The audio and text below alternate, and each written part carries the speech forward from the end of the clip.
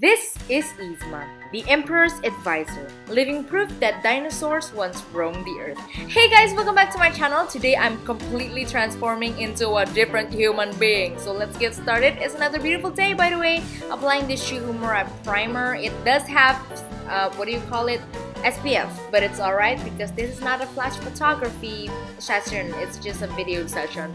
And now I'm just going to glue down my eyebrows, creating the flattest surface that I could and applying powder on top of it. Make sure that you let it dry first though. I've completely mastered this step because I always do special effects makeup. And now I'm just going to frame out where I want that eyes, eyelids, brows, and also that new shape on the head, the, yeah, you get what I'm saying. And I'm also creating a brand new facial structure, which is a more sharp cheekbone, sharp jawline. Because she is cartoonish, we want our face to look completely different.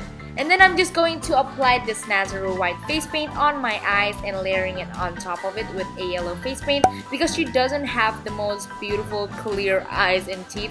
They're kind of disgusting, to be honest. And now I'm applying this blue and red mixture of face paint, applying it on my eyelids. And for the all over face kind of complexion color, I'm mixing a little bit of white to that mixture and applying it over my face, applying black face paint on the areas that I want to be invisible at the end of this video. And then I'm just going to paint on the teeth with the same exact mixture that I put on the eyeballs. And then I'm just going to apply that same purple color on the inner corners of the mouth and applying a very thin lipstick all over the lips. And then I'm just going to redraw my brows since it was covered, and then creating 4 sets of lashes on each eyes. Also lining a little bit because we want the eyes to look defined. Applying a little bit of that black face paint also as my eyeballs, and applying this gray eye kohl to really create wrinkles.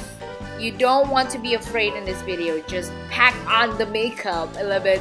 Applying this NYX Love in Florence, the purple, like the cool tone purple color. I'm just going to shade around those gray parts that I draw with the eye kohl, so it creates a more realistic shading. And also now I'm just going to frame out where I want that new body shape to be, and also applying the same mixture that I applied on my eyes, creating that tank top and a little bit of that collar that I will be sticking on some feathers.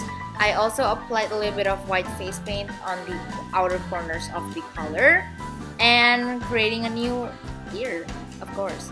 And then applying that feathers with a little bit of latex here and there so it sticks. And that is a paper, you guys. Oh, wearing some earrings as well. Sorry, I'm out of breath. And there you go! That's it for this video. Thank you so much for watching this video. I hope you like it. If you do, then why not give this video a thumbs up? Check out my last video. And also stalk me on Instagram. I always upload on Instagram. Like, I'm obsessed with that thing. Subscribe to my channel. Share this video with a friend. And yeah, bye guys!